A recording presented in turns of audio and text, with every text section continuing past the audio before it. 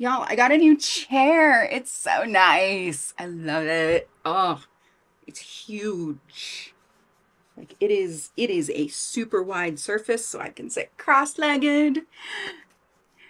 Oy. Oh, I'm excited.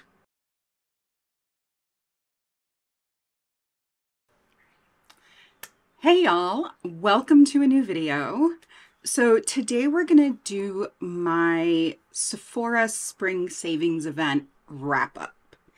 I'm gonna go over the things I bought, the things I'm enjoying, the things I'm going to return, as well as the things I've already returned. I gotta say, this time around, there were a lot of duds. I'm really surprised. So let's talk about the stuff I like first, and then we'll go into the stuff that I'm returning, and then we'll talk about the stuff that I've already returned. So the stuff that I have purchased that I am keeping, I have two that I haven't opened yet.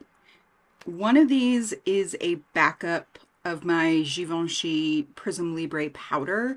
This is the mini. I am more than happy using a mini. It fits easier into my storage, and it feels like a finishable amount of powder. It is a little bit more expensive than the full size, but for now I'm fine with that. I have so many powders, I don't need anything big and cumbersome. I also got a pack of the Soft Services buffing bars. I haven't opened these yet because I have a tube of the First Aid KP scrub in my shower.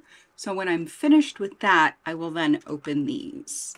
I should probably get a like a soap container, something to keep them dry, because I know that like when you use them, you want them to be wet, but I don't want them to dissolve. So that will have to be something I play with after I've opened them and once I report back. Okay, things that I am using and loving right now.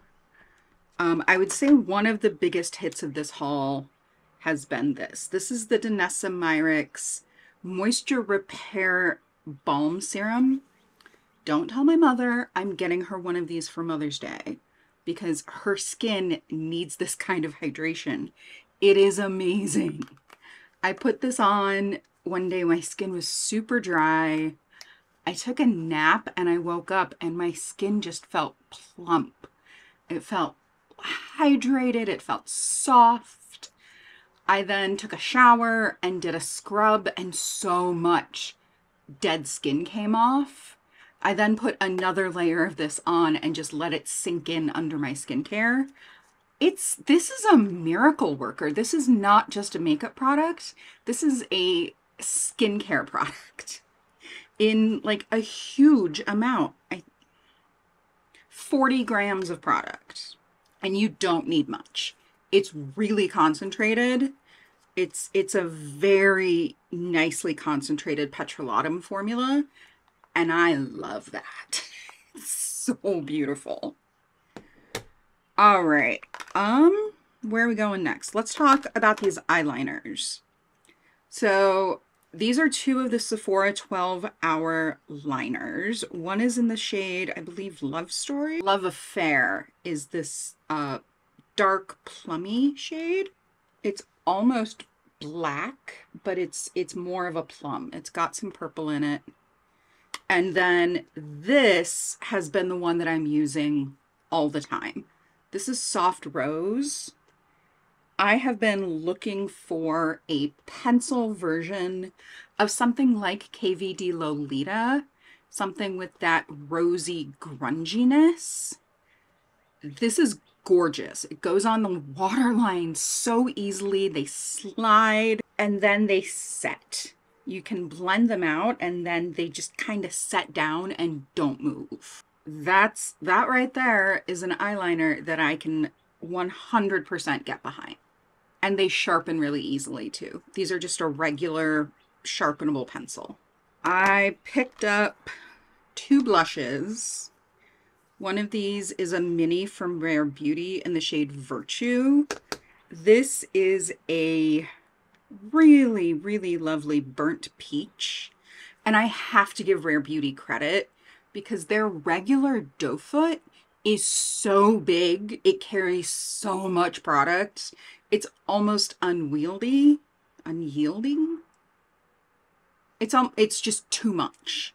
Whereas with these little minis, they have reduced the size of the doe foot, so you really get a manageable amount of product without needing to be too fussy.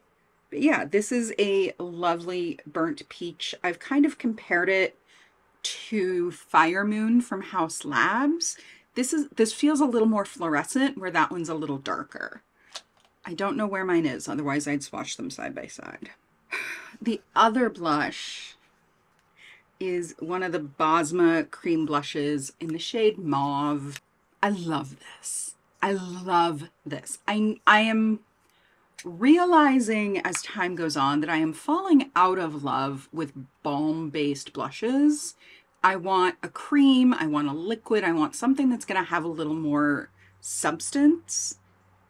But when you take this on a sponge and you just go over your blush ever so slightly using that like Patrick Ta method of powder first and then cream, this just brings life back to the face and back to the skin, and it makes me really happy. It's also a beautiful component. It's really satisfying because it clicks in both directions. So it clicks closed and open, and you know when the lid is, oh, it's great.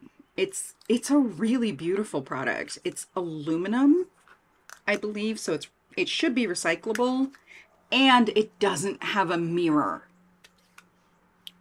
Thank you.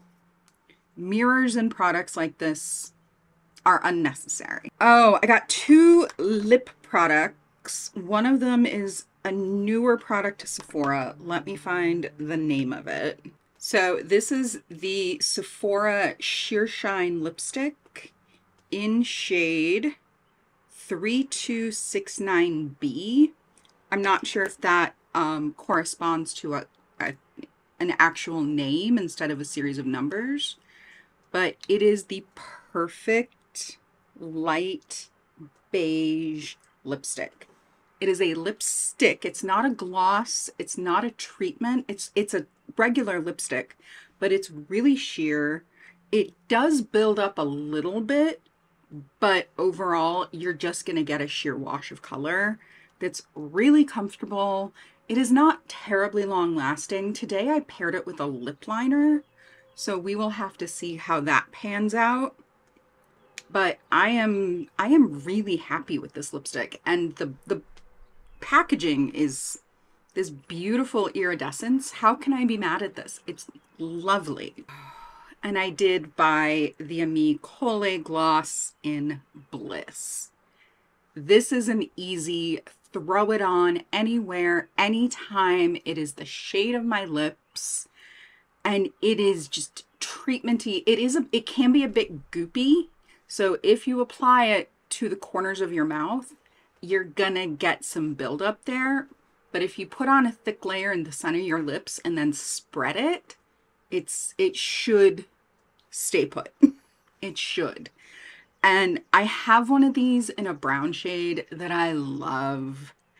So when I saw this in store, my brain kind of went, all right, we're gonna buy it. We're gonna buy it. We're gonna love it. No reason not to. And the last thing that I bought that I have absolutely been adoring is so this is the Valentino Born in Roma Green Stravaganza perfume. I have heard it compared to Mood Ring from Fleur, which I can vouch for that. But it's not as candy sweet. The top note in Mood Ring is fruit gummies, where this is like apple and lime. It is bright and fresh, and it smells a little bit verdant. It smells like nature, and I have just been absolutely loving it. Loving. And I discovered that you can take the bottle out of this little wrapper. And if you're traveling with a mini of a perfume, you can slide it in there and it'll kind of buffer it. That is a neat little touch. I appreciate that. So that is the bulk of the things that I have bought and kept and used or not opened. Let's talk about the return stuff. There's quite a few. So I'm going to list off the ones that I don't have in front of me first because they got returned in the first wave of returns. So the first thing I bought was the Kulfi eyeliner in the shade Tiger Queen. I have one of these in the brown shade and I really love it. It is a gorgeous, gorgeous eyeliner. I have been looking for something in a rich terracotta, something almost the shade of like Fire Moon in an eyeliner, and it's so hard to find. So I saw Tiger Queen online. It advertised itself as a terracotta. I got so excited, and it was orange. Somewhere I have a photo comparing it to my Hindash lip liner in Brick, which is one of the more terracotta shades that I have. And it's not, it was orange. It did not look good on me. It was just, no. So I took it back. Along with the Glossier Ultra Lip in Lucite. Y'all, this one near about broke my heart. I like the Glossier Ultra Lip formula. I have finished one of those lipsticks in the shade Trench. So I thought I'll get the like sheer pink one, and it was baby pink. It was cool toned Barbie pink, which is not my jam. I was so sad to have to take that back and be like, it just doesn't work for me. It makes me really sad. If you saw my first Get Ready With Me, which I will post above, I'll put in the cards as well as down in the description, you saw how much I struggled with that Fenty Eavesdrop foundation stick. And I don't know why, because I have heard people rave about how beautiful that product is. It's good for dry skin. It just kind of brings everything to life. On me, it pilled in my dry spots, and it pooled in my dryness.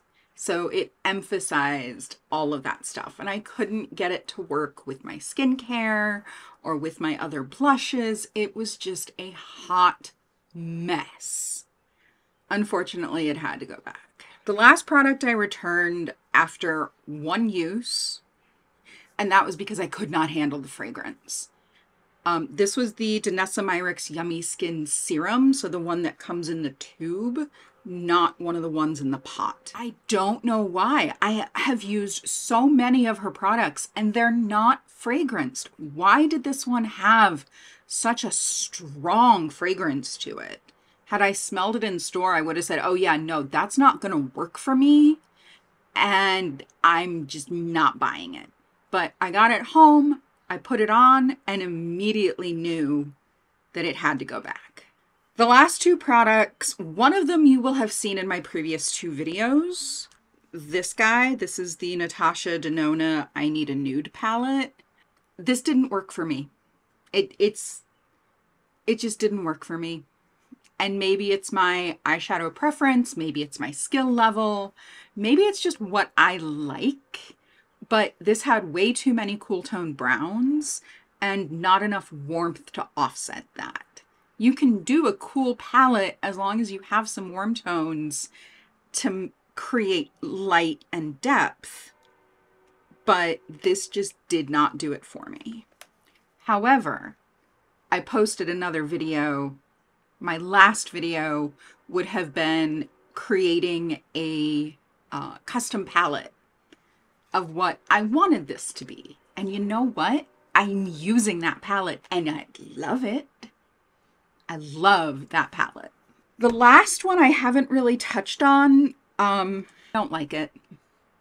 I don't like it. This is the Merit Minimalist Foundation Stick. I have this in the shade Silk. So I have this in the shade Silk. It's a fine shade match. Oh, hello. That was the first time that happened. Yeah, it's a bit yellow when I swatch it on my hand, but on my face it's fine. This is too thick for a foundation, but doesn't have enough coverage for a concealer. It doesn't sink into my skin. It feels like it sits really heavily on top of my skin, emphasizing texture. I don't need it. I don't like it. I don't want it. No, no. I am on the hunt for like my ideal stick foundation. This is not my ideal stick foundation. I'm so bummed because I've been wanting to try this product for a really long time. And I was in store the last day of the sale. And I was like, okay, I want to buy another foundation product. I had just returned the Fenty Eavesdrop stick, and my mind immediately went to this one or the Hourglass. I may have to buy the Hourglass and see how that one works. I seem to remember liking it. I had a sample a very long time ago. Yeah, so the Merit is just, it doesn't work for me. I'm sure there are people out there whom it is for. Maybe if you have like drier skin than I do, but I don't know, man. I don't know. It's just not, it's not all that and a bag of chips, as we used to say in the 90s and 2000s. That is my haul. It is more than I had intended on purchasing, but at the same time, I tried a lot of stuff. And I found some things that I really love and am happy to have in my collection because they are going to improve the way that I use my makeup. They're going to improve my skin, and they're just going to make me a little happier. So that is it. This was a short little video. I hope y'all enjoyed it. I hope you guys didn't overspend at the Sephora sale. It's so easy to do when everything is 15 to 20% off. I hope you all are taking care of yourself. I hope y'all are taking care of each other. And I will see you all in my next one. Bye, friends.